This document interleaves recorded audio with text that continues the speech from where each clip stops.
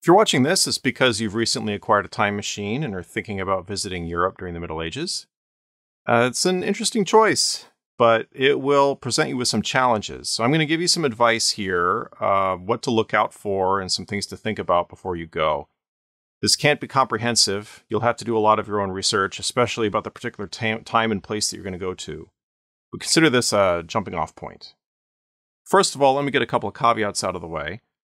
The Middle Ages is a long time, and Europe is a pretty big place. So I'm going to restrict what I'm saying here to the Central Middle Ages, which is about 1100s through the 1300s.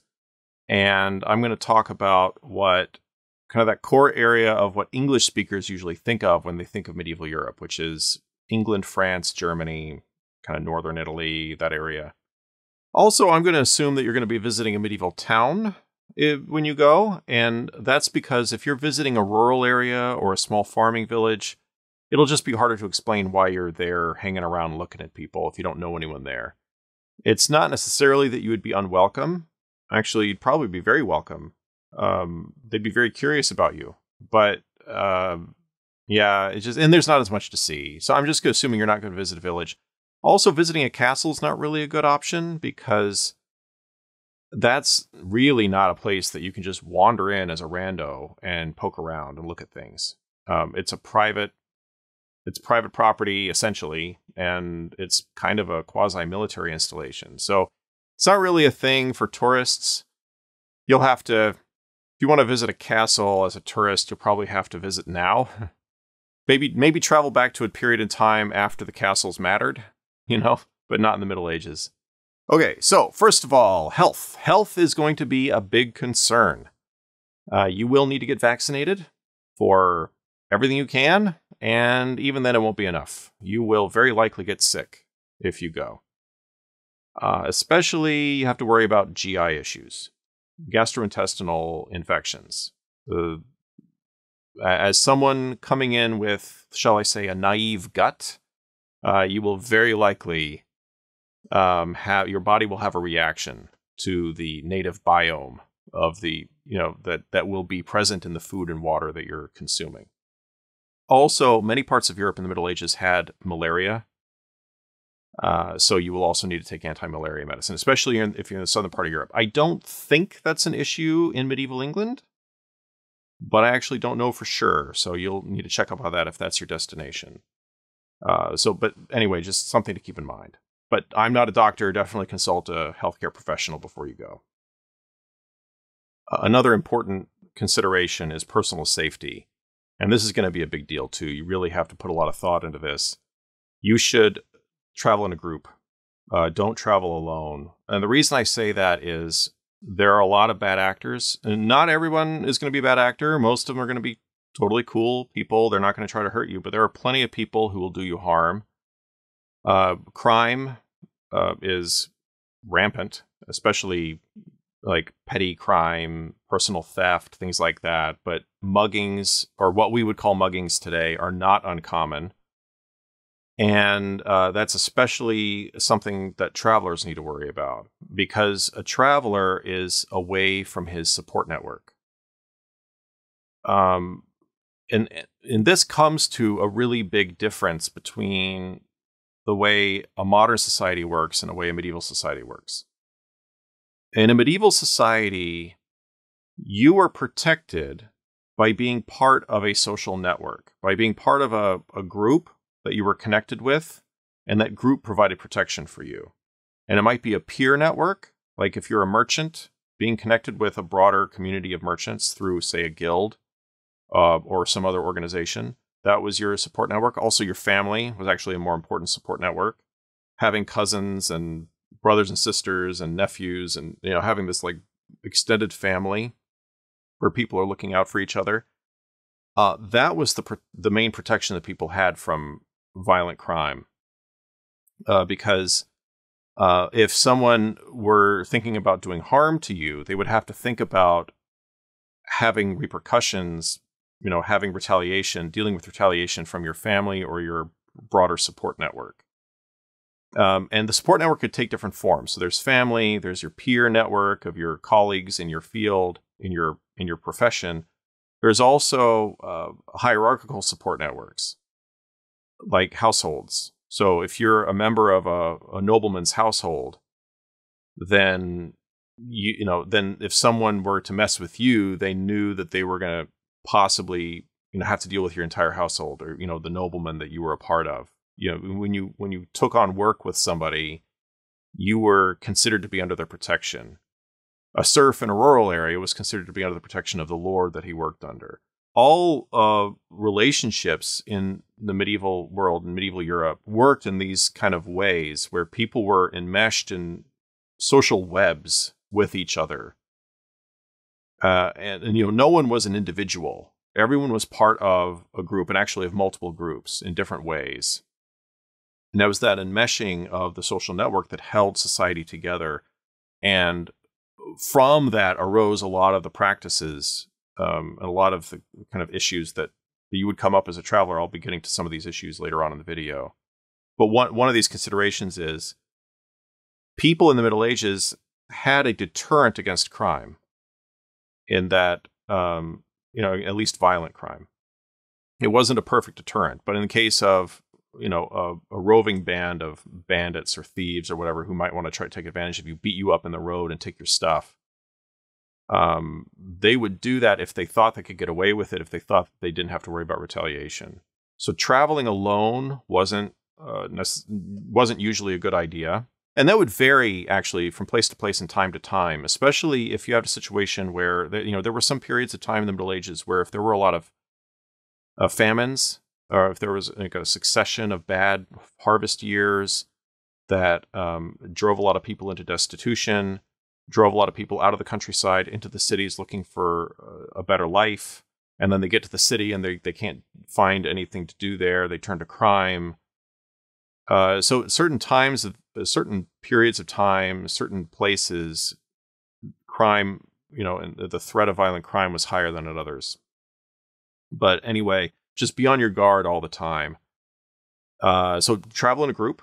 Don't go by yourself, because if you go by yourself, you're a target. It's really common in the Middle Ages for people to carry protection, and you should definitely do that. Carry a dagger. Learn how to use it. If you don't know how to use a sword, don't bring a sword, because you won't know what you're doing. But a dagger or some kind of knife, just something to help protect you if someone attacks you physically. Another thing to think about with regard to safety, even if you're not personally attacked, your stuff's likely to get stolen. Keep your valuables on your person at all times. Don't ever leave them unattended. They will get swiped. Guaranteed. And the thing is, if someone stole your stuff, there was no getting it back. It was almost impossible to recover stolen goods. Unless it was like your neighbor and you knew he stole it, then you could take him to court. But if you're just wandering around, you don't know anybody in the town, and then you get pickpocketed, you don't have any recourse. Most crimes in the Middle Ages did not go punished. And because of that, when a criminal did get caught, they gave that criminal really severe punishments. And this is one of the famous things about the Middle Ages. You may already be aware of this. The very, very severe bodily punishments that would be inflicted on people for what we would today regard as relatively minor crimes, at least not crimes that would rise to the level of necessitating maiming someone or causing so much physical harm to someone.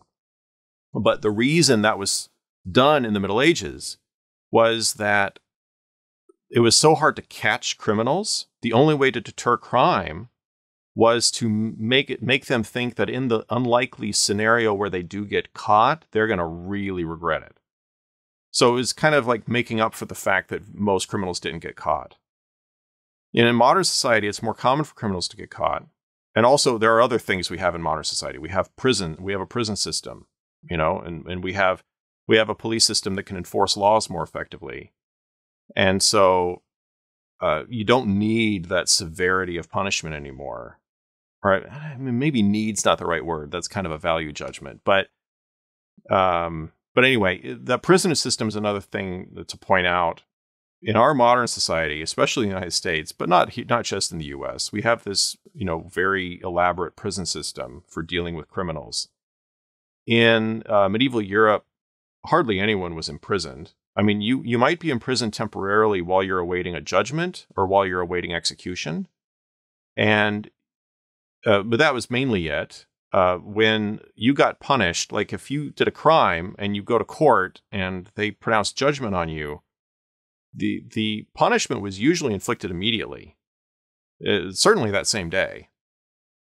The only time that people in the Middle Ages got imprisoned for any length of time was when they were wealthy noblemen, when they were part of the elite, and they were captured in battle. Then they would be held for ransom. They would be held until such time as their family could pay a bunch of money to set them free. And so holding them in prison made sense because they were going to get a financial reward from holding that person in prison. General imprisonment of like the general population of criminals in general did not make sense from a financial standpoint. Remember, medieval societies were extremely poor by modern standards. There was far less wealth in the economy, and governments had way less wealth than modern governments do. And this was true of medieval Europe. It's not just true of that. It was also true of larger, more powerful empires and states in Asia. Even though they were richer and more powerful than European states at the time, like China and places like that, they still were very poor by modern standards. So it would be impossible for a medieval culture to have a prison system and have that be the way they punish people. Now let's talk about money. You will need to bring money with you. People in the Middle Ages used silver coins for everything. So that's what you have to bring. Now, different coins had different amounts of silver. Some mints would introduce more impurities or less impurities into the silver content, so the silver would vary in purity, and that affected the value of the coin. So different places, actually everywhere in Europe had the same denominations. There were pennies, shillings, or I guess I should say pence, shillings, and pounds. And it was 12 pence to the shilling, 20 shillings to the pound. That's how it worked everywhere. And that will sound familiar to English speakers. If you're from Britain, if you're old enough, you'll remember prior to decimalization, that's how British currency worked. But that was also how currency worked elsewhere in the area that we're looking at. In France, Germany, and Italy, they all had these same denominations with the same amounts. So, and they had different names for it, of course. So in Romance-speaking areas, pennies were called denarii. Well, it comes from the Latin word denarius in Latin. So denier in French, denaro in Italian. In Germanic-speaking areas, they had some variation of the word penny, or in modern High German, it's pfennig. But some like pfennig, or they would call it some variation of that. But that was the base unit, and that was the standard. That was the unit of exchange. It was the penny. That was what people used on a daily basis. Shillings and pounds were never coined. I shouldn't say never coined, but rarely coined. Milan did have shilling coins, but pounds were never coined. You won't find pound coins. They were only units of account. So when accountants or whatever were keeping track in the books, they would keep track in terms of pounds, shillings, pence. But in your day-to-day life, you're only going to be working with penny coins, silver pennies, and half pennies, and quarter pennies, and stuff like that. That's the normal currency of exchange.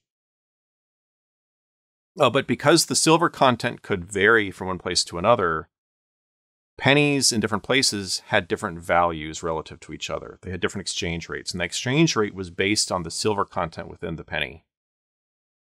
And so when you travel to an area, you'd go to another town, you would have to change your coins for local, you'd go to a money changer and change your coins, and to get coins that local merchants would recognize, so they would know what the value of that was. Every town of any size would have money changers. It was a standard institution. This is not the kind of thing you would find in a rural village, but towns will have it. Okay, now, where should you sleep? There are several options for this. Now, if you're out in a rural area, you don't have many options. In a rural area, you only have really two options that I can think of. Either you can stay with somebody, say in a private home, and that would be a very common thing. That would be for a traveler, you're passing through, people, what will happen? I know I was going to talk about towns. Let me just talk about a village for a second. If you're passing through a small farming village, everybody's going to notice, oh, a stranger, and depending on, if they're on a main road where people pass by a lot, that might not necessarily attract a lot of attention, but, depending on how remote the town is. But people, if you're stopping by and you're like looking around, people are going to strike up conversations with you. They're going to want to know who you are, where you're going. So you'll need a backstory. I'll be talking about the backstory you need to set up later on in the video. But people will be interested in you because people enjoy conversation. The idea of having a conversation with somebody they haven't had a conversation with before, that would be very attractive. Remember, people in the Middle Ages didn't have TV, no movies, no internet. So, they have to make their own entertainment by talking to each other. That was a lot of what they did. And so having somebody new to talk to and to hear news from. Also, there were no newspapers. The way you got news was by talking to people. Talking to people who traveled through, talking to someone like maybe you have a neighbor that went on a pilgrimage. He comes back. You want to hear all about the place he went to. That's how news traveled in Europe. So, and that wasn't just there. This was everywhere in the world at the time, because there are no newspapers. There is no news delivery system other than just word of mouth. So, you will be welcomed into people's homes. People will take an interest in you. They will be very friendly with you. They'll welcome you into their home. That would be a very common thing. The other option in a rural area is a monastery. Monasteries and convents were required to take in travelers. Now, in the city, you have another option. There are still monasteries and friaries in cities, and you can find accommodation there. You could also go to, you might, be invited to someone's home and stay with them. But a third option would be to stay at an inn. Like an establishment designed for taking in guests for the night. Now, where to eat? Here again, you have several options. If you're staying at an inn, they will have food there, usually, that you can purchase. If you're staying in someone's private home, they will provide you a meal. Another option is cook shops, which are basically little takeaways or takeout joints. They'll have a counter facing the street. You walk up to the counter, and you can order your food, and either they'll make it to order or they'll have pre-made food they can sell you. There's a variety of food you can buy this way, especially food that packs well and you can carry with you, like pasties, that kind of thing. And then another option would be a weekly market, where once a week, farmers or vendors from the area will come in and you can buy vegetables and fruit in season. Everything's in season in the Middle Ages. You can't ever buy anything out of season. But depending on what time of year you're there, that's another option. Okay, now let's talk about the language barrier. And this is a bit of a tricky situation because every small region had its own language or dialect, depending on what you want to call it. And so what language you prepare for, what language you study before you go, depends on where you're going to go. Although we don't have good learning materials for every single language and dialect as it was spoken in medieval Europe, most of the language materials we have for medieval languages are for languages that got a lot of literary work done. So take French, for example. Everywhere in France, they had different dialects. Every region, every province had its own language, essentially, that was not entirely intelligible with those of neighboring areas. So if you were from Champagne, for example, you wouldn't necessarily be able to understand someone from Picardy or Normandy. All of them had their own variation of Old French. But the Old French of the textbook is the Old French of Paris, because that was the dialect that people wrote in when they wrote vernacular literature. And same with Old High German. Old High German that you learn in a textbook is not the way it was spoken everywhere throughout southern Germany. So if you learn a vernacular language, be aware that you may still have some difficulty communicating with people, depending on where you go. So if you learn Old French and you go to Paris, you'll be fine. But if you learn Old French and you go somewhere else, like Dijon or something, you might have some difficulty understanding people, even though you studied the language. But the local language or dialect is not your only option, because Europe was a kind of multicultural place, multilingual place, and people moved around from one place to another, and there were networks that spanned geographical areas. And so because of that, they used what we would call international languages to handle those contacts from different cultures. And the two most common situations where that would occur was in the church, because the church was an international organization. And so it used an international language for its internal communication. That was Latin. And then also merchants would have long-range contacts, and they would have partners and people they were working with that lived in other parts of Europe and the Mediterranean, and they needed to be able to communicate with each other. And so there was a mercantile language called lingua franca, which was kind of a simplified Romance language that was a go-between language. It was kind of an averaging out of different dialects in Italy and France and Catalonia, such that, merchants from different parts of the Mediterranean would be able to communicate with each other. But one interesting thing about lingua franca is it left its mark on modern day languages around the region. If you look at modern Greek, modern Egyptian Arabic, probably also Turkish, I don't really know. There are vocabulary words in those languages that derive from that late medieval, early modern lingua franca of the merchants of the Mediterranean. So anyway, if you're presenting yourself as a merchant, then knowing lingua franca would actually work out for you, because you'd be able to, communicate with people in different cities, and you should be okay. Which language you learn and which language you use really depends on what your backstory is going to be. Now, if you learn, let's say you learn Old French, and I'm going to be musing a little bit here, so I hope you don't mind. But let's say you're going to learn Old French, and then you're going to go to Paris. I mean, that would make sense. Old French is what they speak in Paris, right? The textbook Old French. But you're not from Paris or the Ile-de-France. You're not from that area, right? And you can't go around telling people, oh yeah, I'm from here. I'm from a village 10 miles outside of town, because you might meet somebody from that village and they're not going to know who you are. Your backstory has to be that you're from far away. Let me talk about the backstory for a minute, and I'll come back to the language thing. But you will have to have a backstory. You will have to have some explanation for who you are and why you're there, because people are going to be curious and they're going to ask you.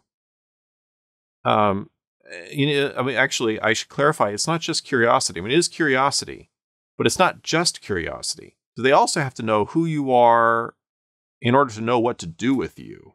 And this is going to be something that's going to be kind of unfamiliar to modern viewers, especially if you're from North America or Europe or Australia, or very egalitarian, a very social equality oriented culture. This is going to be a little bit weird, because in our cultures, we have this idea that everybody's on an equal footing. Everybody's equal to each other. Nobody's better or worse than anybody else. Nobody gets any special treatment. And we're so surrounded by that idea that's so ingrained in us culturally that going to medieval Europe is going to be really weird, because you go to medieval Europe, that is not at all what people think there. There's very much an idea that people have different social levels. People are on different parts of the ladder. Ladder's not even a good thing, because it's not something you can climb typically. But you're on different levels of the layer cake or whatever. And when you deal with somebody else, you have to know, are they a social superior or a social inferior? And there are a lot of social rules involved in how you deal with someone based on that. So if you meet someone who's your social superior, you have to act very deferentially to them. You might have to get down on your knees to acknowledge them. You'll have, say very polite language to them. Don't turn your back on them. Don't show disrespect. There are all these rules regarding how you deal with a social superior. And then there are other expectations for how you deal with a social inferior. And so because of those rules, when people meet you, they need to know what to do with you. They need to know, are you a social superior or an inferior?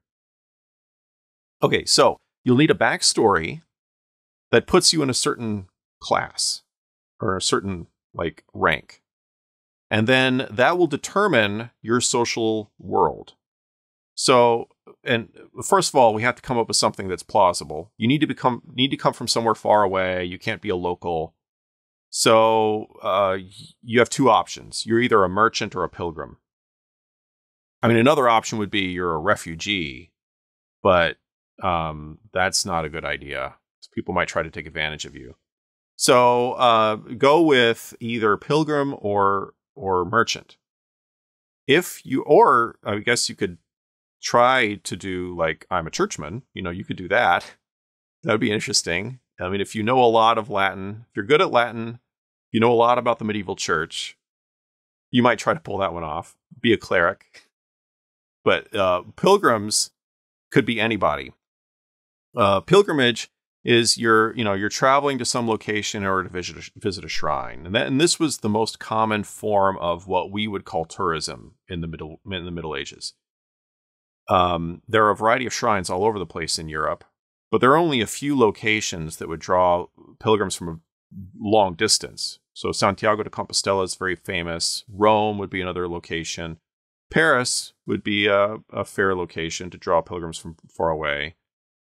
Canterbury is, of course, a famous example from English literature because of Chaucer's Canterbury Tales. Cologne in Germany, I guess probably Vézelay, and there are different locations where that would be the case.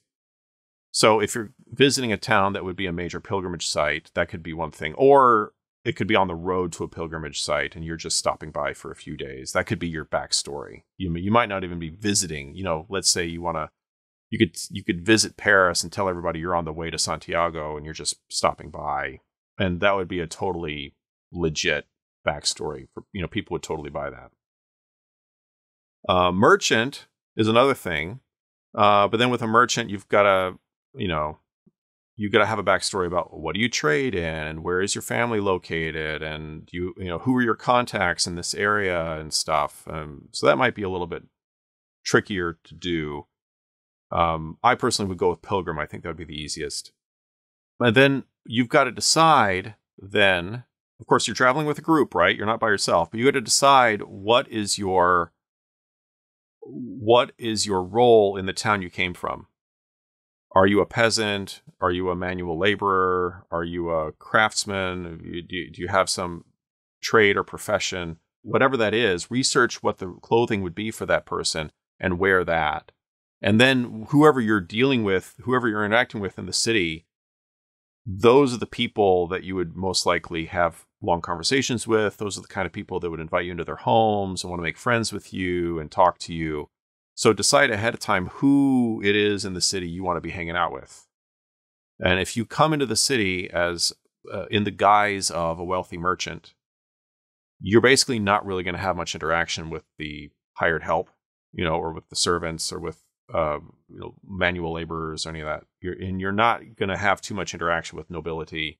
You're really just going to be dealing with other merchants, especially merchants of your class, especially merchants who deal in the same item that you deal in, which again is probably an argument against doing that because then you really have to know what you're talking about. Oh, I'm a silver merchant. Oh, I am too. I got to, let's have a 20-minute conversation about trading silver in the Baltic Sea. And I'm like, oh boy, I'm not ready for that. So think about the backstory. And then coming back to language, your choice of what to do with how to prepare your language skills for come into this. If your backstory is going to be that you're a church guy, then you'll need to know some Latin. Not necessarily fluent. Not all clerics were fluent in Latin, but they knew enough Latin to get by, and they knew enough Latin to communicate with each other. But if you're telling everybody that you're, say, a leather, what is that called? Tanner. Let's say you're telling everybody, I'm a tanner from a city 2,000 miles away, and I'm on my way to do a pilgrimage. If you know a bunch of Latin, that'd be kind of weird. Or if you're showing off your Latin skills, people are like, why does a tanner know Latin? So be aware of that. And people are used to meeting people from different places that have different dialects. So they're used to dealing with language barriers. So don't let that stop you from talking to people. And people are going to definitely talk to you. They're going to find out what's your trade, where are you from. They want to get a sense of not only what's your social rank in relation to them, but also who's your social network in the town, who were you connected with in the town, and they need all that information to know like how they should interact with you. And if they find out that you're a complete naive person who has no idea what's going on in medieval Europe, and you don't know anything, then get ready to get swindled. All the shop owners are going to see you as a mark and rip you off. Oh, that's something about shopping. I didn't mention shopping earlier. All shopping is haggling in medieval Europe. It's not like today where you go to someplace in Europe or North America and you go to the store and there's a price listed there. That's exactly what you pay. That is not how they did it in the Middle Ages. You will be haggling all the time. And if they think that you don't know how much something costs, they will rip you off. So just be prepared for that. Okay, there's one more thing I want to talk about. And that is, what if you're not a white Christian? And I guess I should clarify, white Catholic. What if you're not a white Catholic? What do you do? Because obviously almost everyone in Europe, Western Europe, in the Middle Ages was white Catholic. Okay, well, let's deal with this. First of all, let's cover what if you're not white? What if you're, what if you don't pass as European? You don't have to be as worried as I think you might be.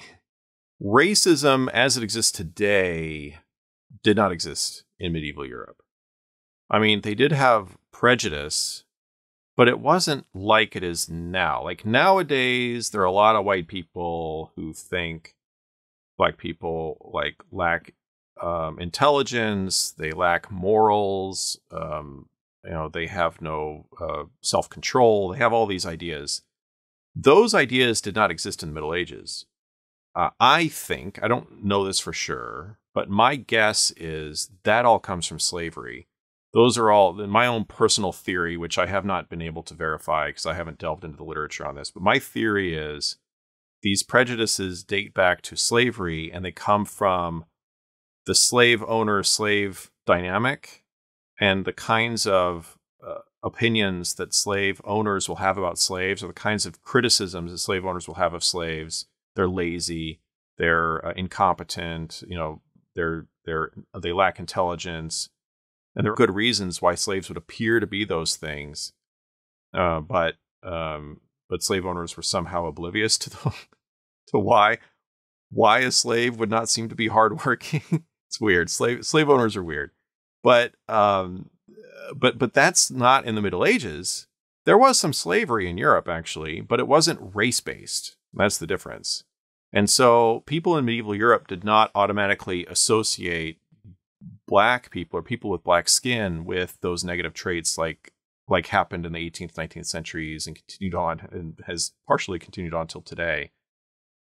So my point is, if you're a black person visiting medieval Europe, you won't face exactly the same kind of racial prejudice that you would if you were traveling to 19th century Europe. But, there were ideas about races. There were theories. Like, people in Europe knew that there were people in other parts of the world that looked different from them. They knew that people in Africa had black skin.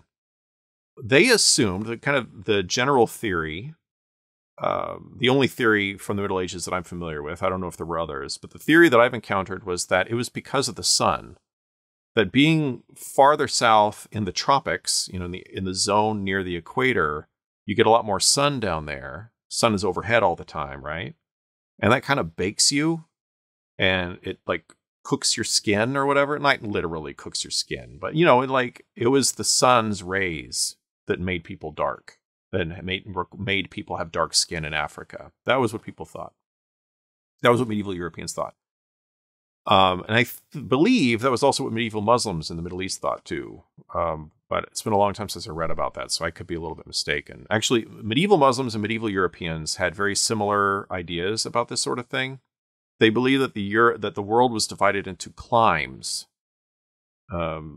which are ranges of latitude, with the equator at one extreme and the polar region at the other extreme, and then there were various zones in between, and there were canonically 7 climes 7 of these like parallel zones, and the behavior of people, or the kind of the nature of people in different climes, was determined by their environment. It was a kind of environmental explanation for cultural differences. You find this among Muslim writers in the Middle East talking about Europeans and talking about people from other areas. But Muslims in the Middle East would talk about Europeans and saying, well, they are the way they are because they're so far north and it's so cold up there. And then Europeans would say that about people in the Middle East and people in Africa. Well, they are the way they are because it's so hot down there. But when you show up, I think what you're going to encounter is just curiosity, not necessarily fear. I know that there's this popular idea that people in Europe, in medieval Europe, were afraid of anything that was different. I don't think that's really fair. I don't think that's accurate. I think there's more to it than that. They were very interested. I mean, they were interested in meeting people. I mean, okay, I shouldn't generalize. There was a whole range of personalities, obviously. Some people would have been really cool. Some people would have been unpleasant. They would have unpleasant personalities. And that's true wherever you go and whenever you go. But let me give you an example. It's actually not African, but Chinese. But there were these 2 Chinese Christians from medieval China. At the time of the Mongol conquest, it was after the Mongol conquest, they traveled westward from China to Iraq, where the headquarters of their church was, because they were members of the Church of the East. And so they traveled to Iraq, and then once they got there, the Mongol ruler in Iraq sent one of them on forward to Europe as a diplomat. Mongols did this quite regularly. They would get people who had something in common with the people they were going to contact. So Mongols dealing with Europeans, they knew they were Christians, so they would find some Christian to send over there because they knew Christians would like to talk to Christians. So this guy goes to Europe and he travels around Italy and France. He's a Chinese guy, he doesn't look European. And he wrote a memoir of his experience. He had a great time. He loved it. And he said everybody was really great. Everybody was really friendly. That's basically what he says. Now, he was going as a churchman and as a diplomat. And so, of course, that would affect how people dealt with him. It meant that he mostly interacted with other churchmen and other political leaders, or people politically important. But I'm confident that if you're going as a Chinese person or someone who looks Chinese and you're going there with the backstory of I'm going there as a merchant or whatever, that you'll do just fine. Now, in modern times, like 18th, 19th centuries, especially 19th century, Europeans got really obsessed with race and racial categories, and they defined themselves as white, and that was their primary identity, or something, some subset of that, like German or whatever. But so what made you an in-group or an out-group was whether you're white or not, right? So if you look at 1930s Germany, Jews were on the out group because they were not of the correct racial category. And even people of Jewish descent who had converted to Christianity were still considered Jews in 1930s Germany, right? But in the Middle Ages, what mattered was, are you a Christian or not? If you're a Christian, you're in the in group. If you're not a Christian, you're in the out group. So if you're an African Christian or an Asian Christian, and you're going and visiting Europe, or you're going presenting as Christian, in the guise of a Christian, perhaps, then everybody will be cool with you. They'll have no problem with you whatsoever. But if you're going around telling everybody, I'm a Muslim, well, they might not, they might be a little bit put off by that.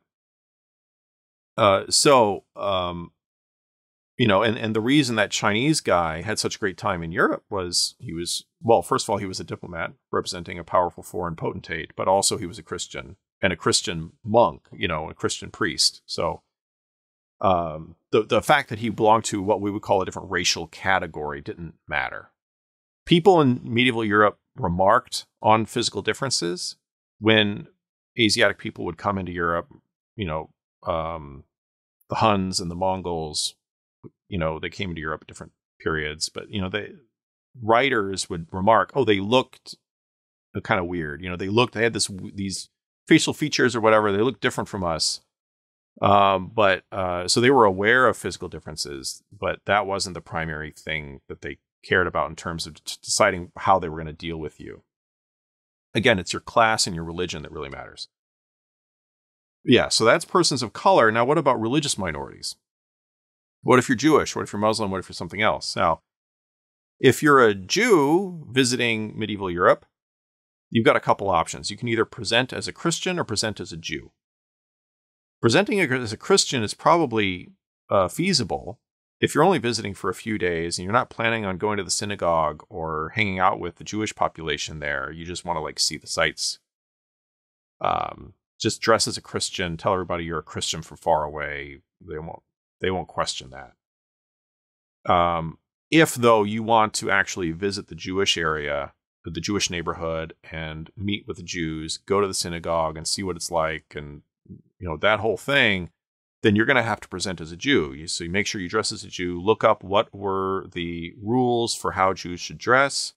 Jews had usually, it varied actually by time and place, but typically Jews were expected to dress in some distinctive way so that everybody would know just by seeing that they were Jewish. And again, this goes back to what I was talking about before, where everybody had to deal with everybody else, given some, very intricate rules of social etiquette.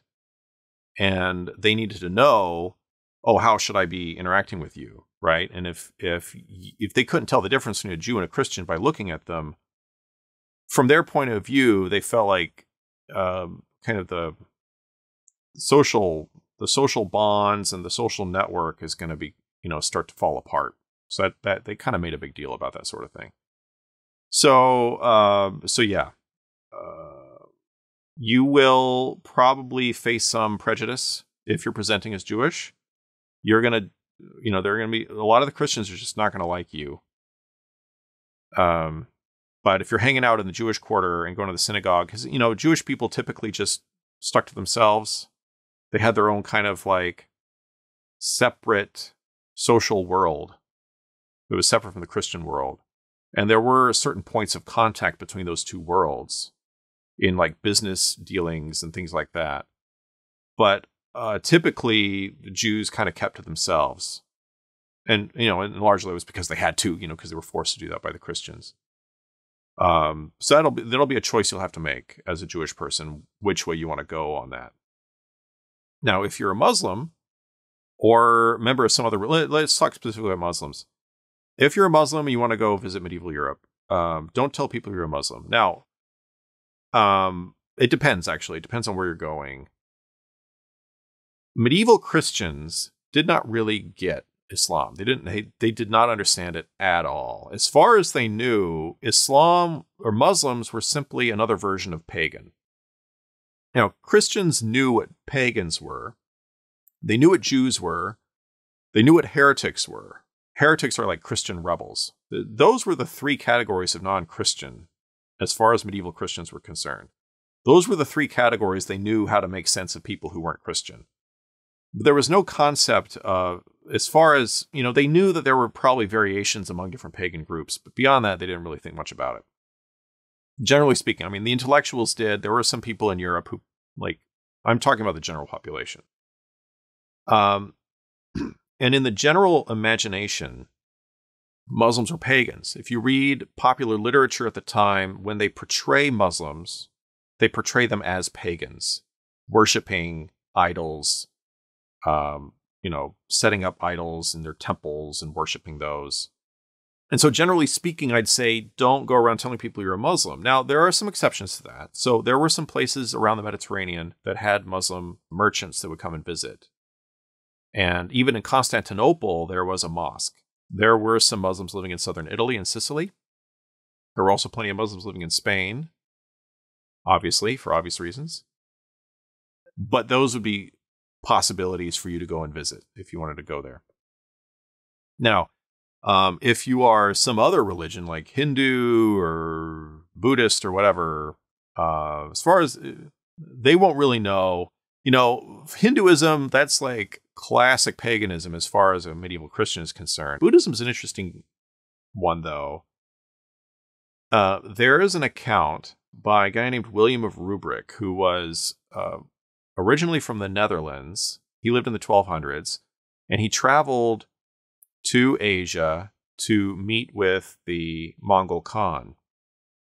And in his travels, he walked all the way over there. And on the way, he met Buddhists. And it's so interesting to read him talk about the Buddhists, because he clearly didn't really understand. Because he would talk to these Buddhists, and the way he describes them, he's like, they wear yellow robes and they shave their heads and stuff. And you're like, yeah, you as the reader, you're like, oh, they're Buddhists. He's reading Buddhists. And then he's like, but they believe in the gospel. They believe in like the one God. And so, oh, they're Christians. And then he kept talking to them, and he's like, I don't get it. They're Christians, but they don't quite talk like Christians. He couldn't figure it out. So it's because there was no way of fitting Buddhism into the mental categories he had. But I'm bringing that up to say that it's possible that as a Buddhist, people would just assume you're just a strange version of Christian from far in the East. There was a substantial Christian population in Asia in the Middle Ages, and it was not, and Christians in Europe were aware of their existence. So being a Christian from Asia would not raise eyebrows. Okay, there's one more thing I want to talk about. I don't know if I said one more thing before, but this really is one more thing. I have seen online when people talk about time travel to the Middle East, to medieval Europe, they talk about, oh, I couldn't possibly go there because if I go there, they'll hang me as a witch, or they'll burn me at the stake as a witch because I'm wearing modern clothes and because I'm talk funny and whatever. Nope. No. That's totally wrong.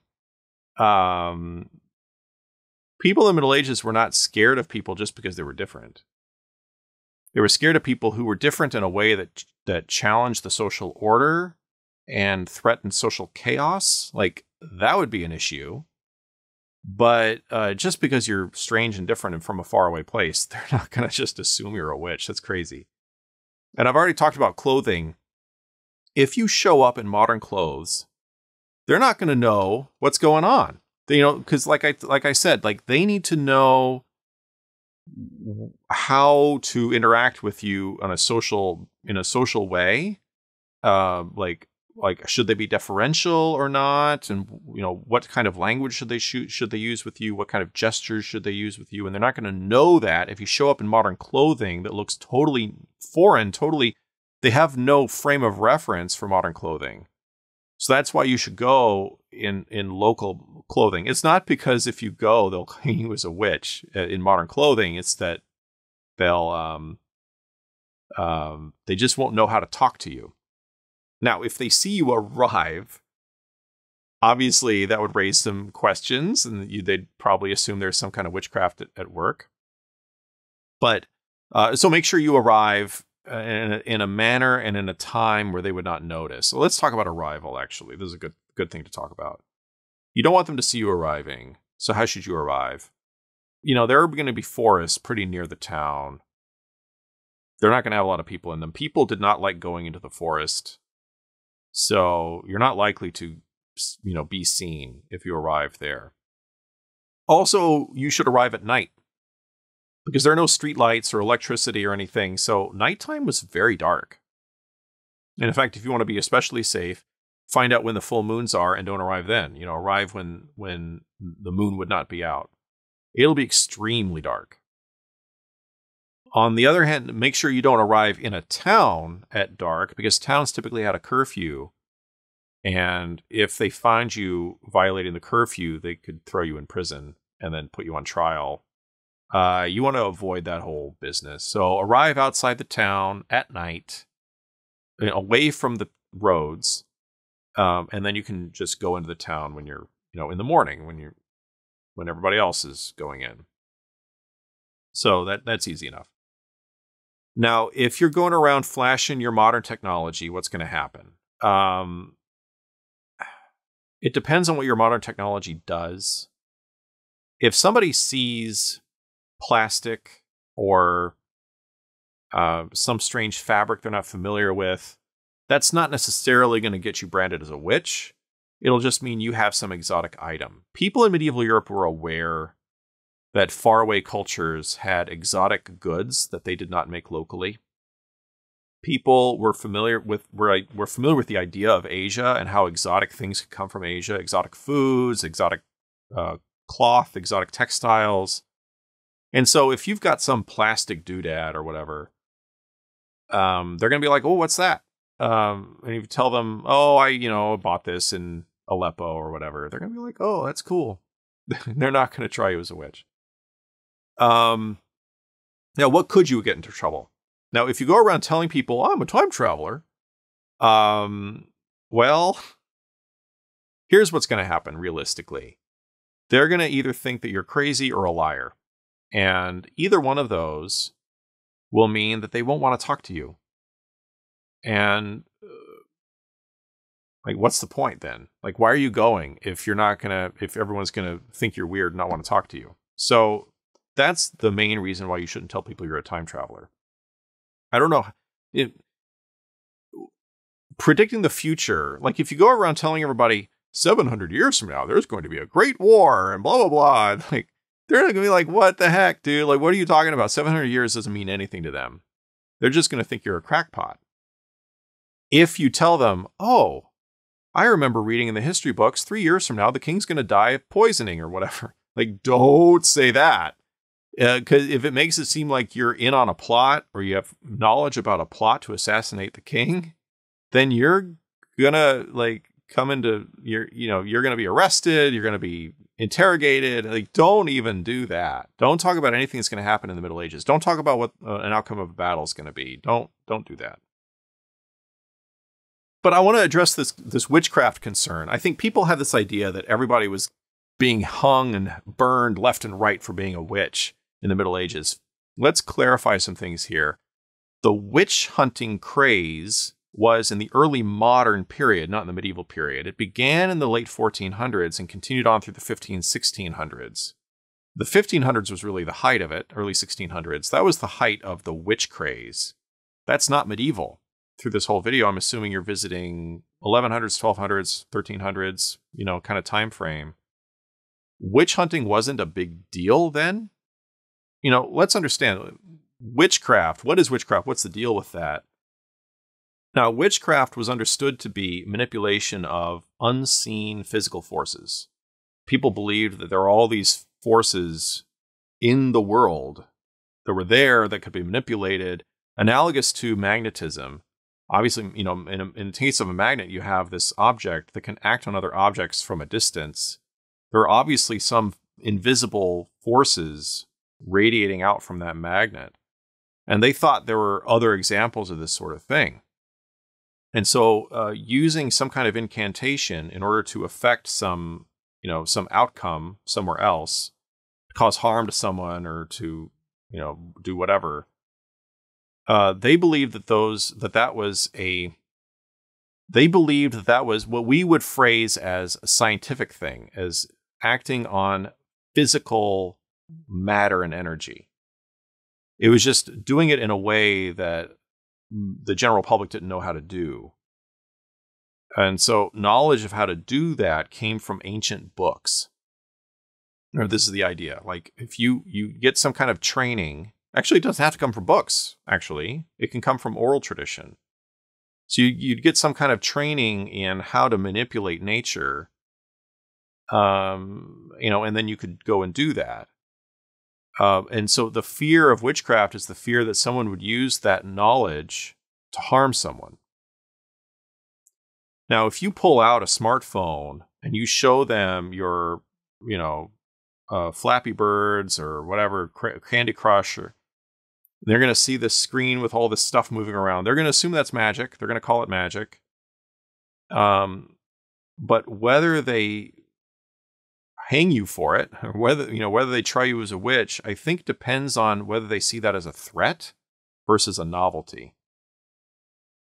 I don't recommend showing off a piece of tech like that just because it could draw negative attention. You might have criminals who want to like attack you and beat you up and steal from you. You don't want to flash your goods around to have thieves find out that they can take something from you. You don't want to do that. So it's just not a good idea from that point of view. Whether you be tried as a witch would it's not for sure, but it is possible. Especially if there's some like coincidence that happens. So if you show up and you're flashing around your fancy tech, makes people think you're a magician, and then the local bishop drops dead from an embolism, they might connect you with that, right? So it's just not worth it. It's not worth trying it. Now, another question, I actually saw this on a Joe Scott video. He did a Q&A video and somebody had asked him, well, what if you go into medieval Europe and you try to explain to people germ theory? And he's like, oh yeah, blah, blah, blah. They think I'm a witch. Germ theory is not necessarily going to get you in trouble talking about germ theory. Most people would not care, I dare say. Here's the situation. People in medieval Europe had different theories about things. I didn't talk about the healthcare system, so to speak, in medieval Europe, but here's an example of it. In medieval Europe, there were different systems of medicine. There was a system of medicine where you would learn Latin in order to read ancient texts, and then you would go to university and study medicine, and you would read all these old texts of ancient medical writers. You read Galen, for example, and you'd read all the commentaries on Galen. And you would learn essentially that ancient Greek or Hellenistic Greek medical knowledge that had been passed down through the centuries. And then you would work as a doctor and you would prescribe medicine and you would diagnose people's illnesses, using Galenic style medicine. But not everybody used that. There was also, and there were other medical practitioners. There were surgeons and barbers that would do things like extracting a tooth or fixing a broken bone or, amputation or things like that. That was more of a trade. They didn't really have a medical theory that they worked with. They just knew about the actual act of amputation, the actual act of setting a bone, stuff like that. And then there was another kind of area of medical practice, so to speak, using that term loosely, which was kind of the folk medicine that would be used in an area, which was typically passed down through women, lines of women, from mother to daughter. And they would have ideas with like, okay, you've got a scratch or a boil or whatever. Here's how you treat it. You go get these herbs and you do this sort of thing. And it was a combination of actual practical things. Like people knew that if you got an injury, if your skin was broken, pour wine over it before you bandage it up. They didn't know why wine helped. They just knew it did. And we know wine helps because the alcohol kills the germs. They didn't know what that mechanism was. They just knew that's what helped. But then that would be combined with what we would regard as completely like superstitious things. Like, I can't even think of the examples, but the examples get really ludicrous, actually. And for them, it was all just the same mass of practice and theory. But anyway, let's take that wine example. Let's say you come across someone who's got a gash in their arm, and the local woman or maybe their cousin knows about this stuff. Cousin comes over and she's cleansing it with wine or vinegar. And you're like, oh, you know what you're doing? You're killing germs. Here, let me tell you about germ theory. The reaction is going to be like, okay, whatever you say, man. Like, I don't see them. I don't see the germs you're talking about, but I guess so. They don't care. They're not going to say, oh, foreign ideas, let's burn you at the stake. They're not going to do that. They're just going to be like, whatever, dude. I guess that's what you think. So I think it gets a little bit, my point is, I think it gets a little bit overblown when people think, oh, if you're a time traveler in medieval Europe, you're going to be burned at the stake as a witch. No. I mean, there are situations where you could get into that, where that could happen. But if you're prudent and you don't draw attention to yourself, you don't go around blabbing that you have all this fancy technology, I don't think you need to worry about it. All right, so that's it. That'll be it for now. This is kind of a long video. Check out the suggested reading to do further reading about this before you go. I'll have it scrolling on the screen and in the description. And have a good trip. Good luck. Stay safe.